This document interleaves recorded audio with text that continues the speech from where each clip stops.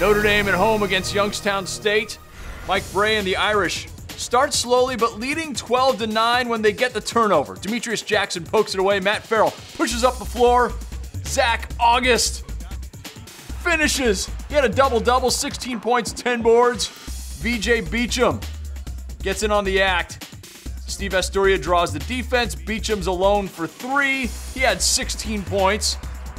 Youngstown State try to find a way to score against that swarming defense. Matt Donlin deep off the glass for 3.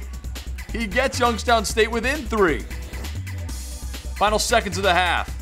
Zach August can't finish, but look who follows. Demetrius Jackson jumps over everybody to put it back up and in. 41-33 Notre Dame at the half. The Irish up 17. August finds Jackson cutting baseline. He finished with 17 points. The lead is 19. Notre Dame gets the turnover. Bonzi Colson gives to Jackson, gets it back. Colson finishes with 14 points, and Notre Dame a relatively easy 87-78 win.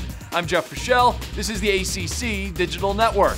We are the official home for ACC basketball. For more great content like you've just watched, click one of these boxes.